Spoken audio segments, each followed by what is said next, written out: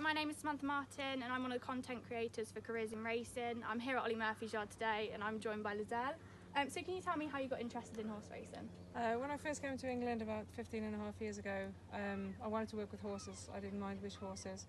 And friends I was staying with, they got me a job at Knock in the Cotswolds, and that's how it all started really. Brilliant. So could you tell me about your job here? I ride out 6 mornings a week, and I'm also helping out with doing all the washing and stuff. Brilliant. So what's the best part of the job? On days like this, being out in the sunshine and just working with the horses. And so who is your favourite horse here? My favourite is Ewood Park. He's in the field at the moment. Yeah. The McNeil family owns him. He's my absolute favourite. Oh, brilliant. And what advice would you give to anyone who wanted to get involved in racing?